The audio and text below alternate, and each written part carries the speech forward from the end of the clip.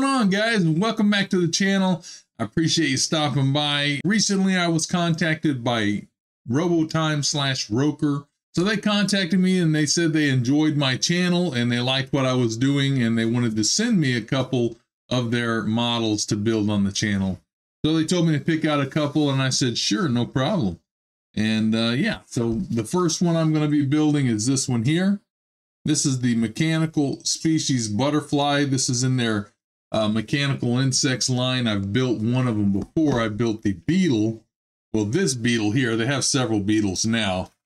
But I built this beetle here, which is really cool.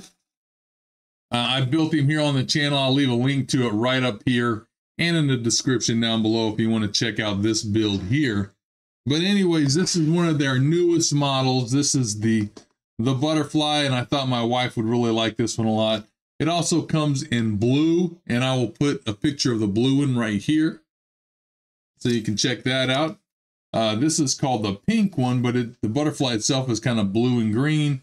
Just really the flower is what's pink about it, and the base. So I thought my wife would like this one a little bit better.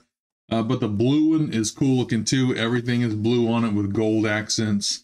Anyways, ROKR, I appreciate it very much that you guys send these out to me so I can build them on my channel.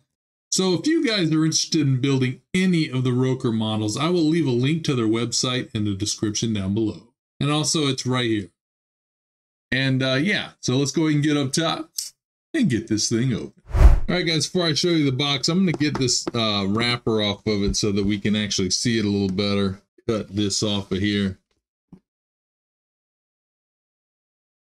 There we go. Now we'll be able to see it without so much shine on it. This is from the Organisms Awaken line. This is the mechanical species butterfly. It's got mechanical flapping wings on it. The rose lights up in the middle with a warm glow. Its antenna also lights up, as you can see here. So it must have fiber optics running through there, which is kind of neat. This one is for ages 14 and up right there. Look at the back. Goes over more about it on the back here. If you haven't built one of these, all the pieces are in the sprues and you cut them off the sprues and put them on. So warning, choking hazard for 0 to 3 years old. Keep it away because of small parts as always. And this will take a couple of batteries as well. Yeah, right here. It needs 3 AAA batteries, which I do have. So let's go ahead and open the box up. Oh, this is neat. I like this. Unfortunately, mine's a little bent because it's flipped around the box, but they had this in the Beetle one too, which is pretty cool. It's almost like a drawing of it. Half is just drawn and half is colorized, as you can see. Pretty neat. I like that. So here's the sprues here with the pieces on it. Oh, here's the pieces of the rose. It looks like some more pieces out here. It looks like part of the rose again. This looks like part of the wings. Dolly Parton would love this. Here is our instruction manual on how to put it together. This looks like a parts list, I think. Yes, yes. Here's the base. And just like the other one, it's just got a little touch sensor pad here. You just touch it. You don't have to click it. It's not a button. You just touch it and it'll come on. Touch it again, it goes off. Here's our connection in here. And here's where we will put the batteries. Oh, here's the antennae. That's cool. Yeah, it looks like it's they're made of fiber optic more than likely, so the light can shine through. And then we get a box here with more pieces. Oh, it looks like we get a little tool kit, which is cool. I get another set of plastic tweezers, which are nice to have. There's some a little grease. You get a little toothpick, small screwdriver. Here's our little bags of parts here. Screws, there's our motor, the stem of the plant, and some more wing parts in here. And we also get a little sanding stick here as well. All right, guys, without further ado, let's get to building.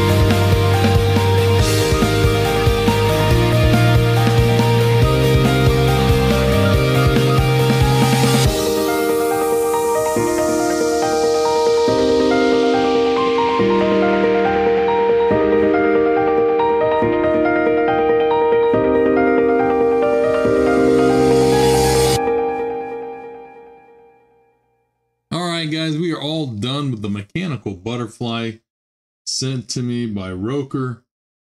Very cool. Turn it on there.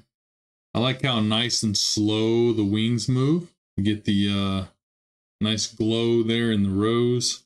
And then it speeds up and slows down. And you can see the antennae there flashing.